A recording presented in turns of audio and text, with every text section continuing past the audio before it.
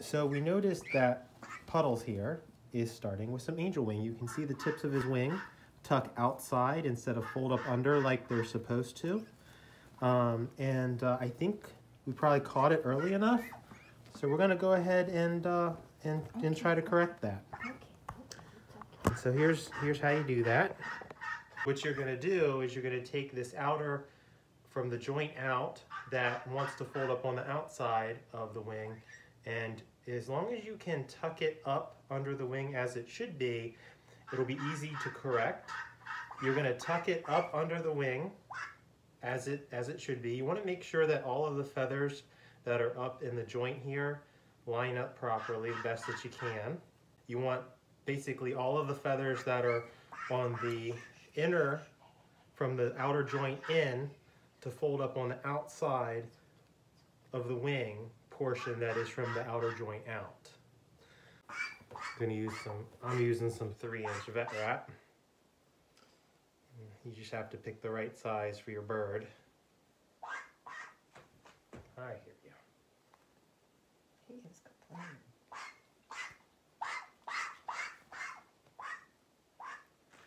We still, yeah, that's good.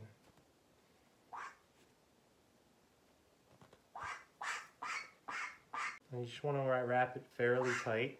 You don't want to cut off blood supply or anything, but. And then just make sure the vet wrap is well adhered to itself. And so what I've got here is just a section of 1-inch vet wrap. And I'm basically going to take it and I'm just going to press it in here.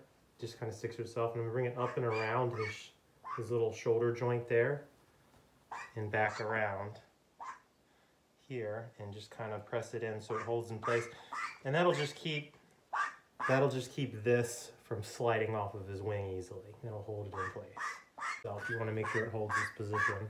I know, I'm sorry. I am sorry, I promise, I am sorry. It was not my idea, but I am the one that noticed it, so I guess it's my fault. I'm sorry. Okay.